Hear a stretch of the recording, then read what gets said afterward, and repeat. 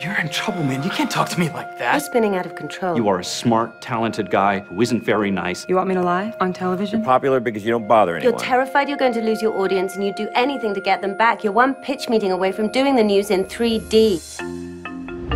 I need something to help me sleep. Why? I can't sleep. Why? I don't know. I hired a new EP for you. You're not talking about Mackenzie. There's no one better. Any extra stress at work? Extra stress? Can you move your BlackBerry off the desk? No. I've come here to take your IQ and your talent and put it to some patriotic use. I'm tired of people telling me it's a just get over it situation. 4 years later. You don't know what it's like in my head.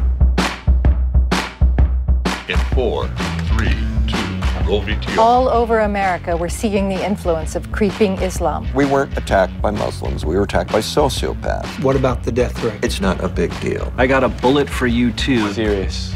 What in God's name has happened to Newsnight? He thinks you're a sick deviant who's threatening the fabric of society. You will not interrupt me again, sir. I didn't come here for a session. I think you did. Jesus Christ, how much do you hate me?